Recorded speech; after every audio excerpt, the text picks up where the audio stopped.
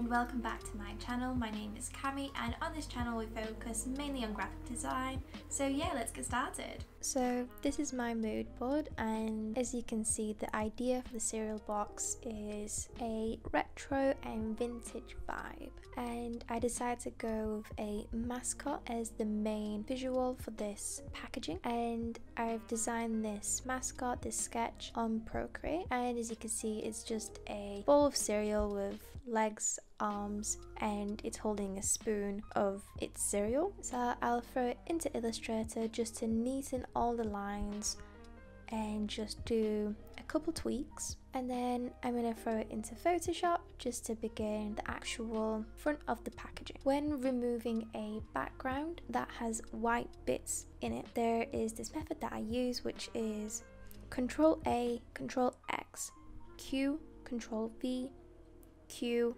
Control Shift I, Shift F5, which removes the white areas and keeps the blacks, and this is what I did here. This is the three fonts that I have decided on, and they're all very fun and bold, and they are vintage retro feel. And I decided to go with the first font, as the bottom one was a bit too curvy, especially like with the M, and the middle font was a bit too chunky, and then the top font was the right size. It was still very bold, and it was a bit more straight compared to the bottom one, which was very curved. And I want the main colour to be black, as this would really stand out against all the colourful and bold cereals that are already out there on the shelf.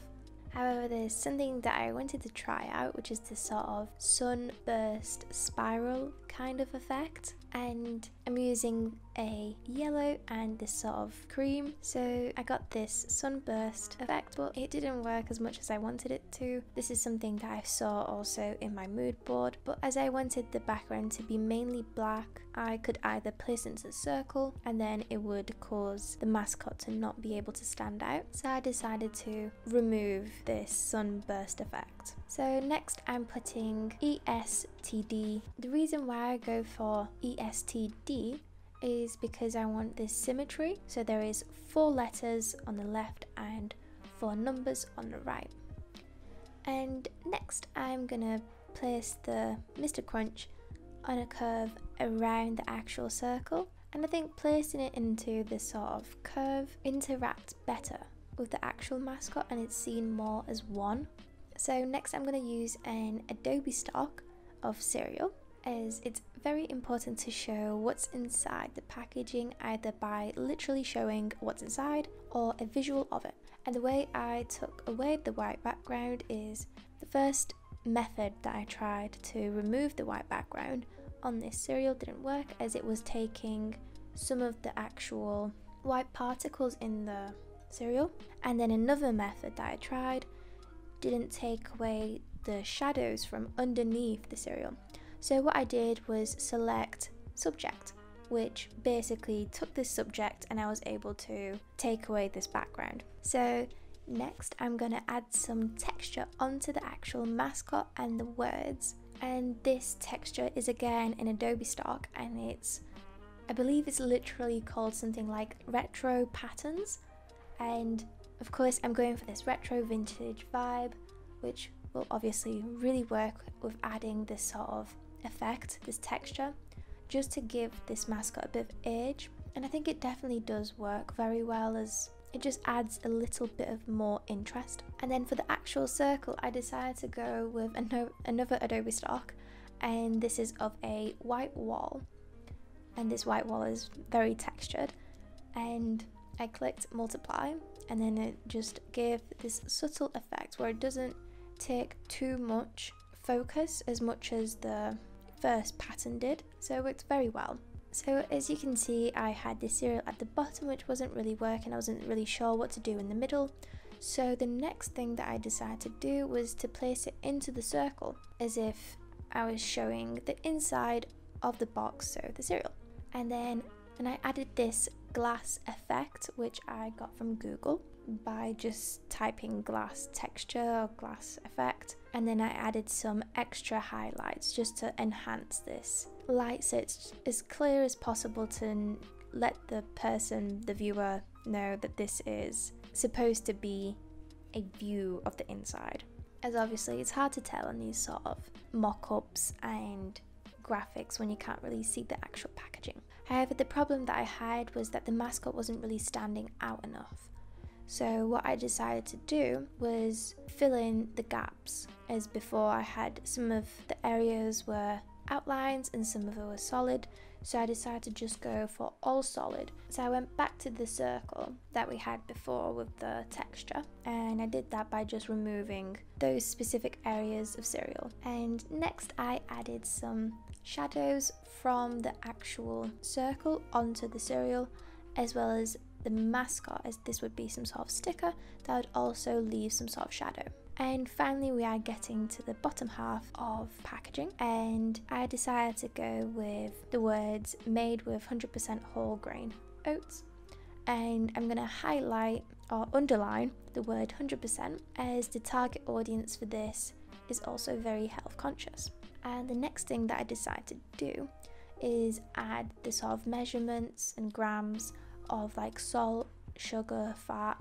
However, this obviously didn't really work as I wanted it to, as I also wanted to include the traffic light system, as products in the UK are supposed to have these traffic light systems. So of course for this packaging we wouldn't want to break these rules, plus from this traffic light system that this is something healthy by the greens and the ambers and not the reds.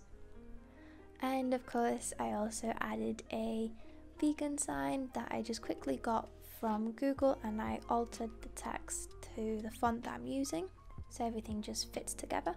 And I got this traffic light system again from Google, and of course this is mainly green and amber as it's supposed to be a healthy cereal. And again I'm changing the top and bottom text to the font that I'm using just so everything is cohesive. So by removing the actual measurements and grams of the salt, sugar, fats, I had to fill in the area. And what I did was remove the made with and just kept 100% whole grain. And I kept the underline and make the whole text bigger just to fill this area up. And I believe this works much better, as going simple is better than having too much distraction and something that would be really busy and hard to look at if we kept on adding more elements. So next I got a mock-up from Google by just typing in cereal box mockup PSD, and that's free. And so I have the front of the actual packaging.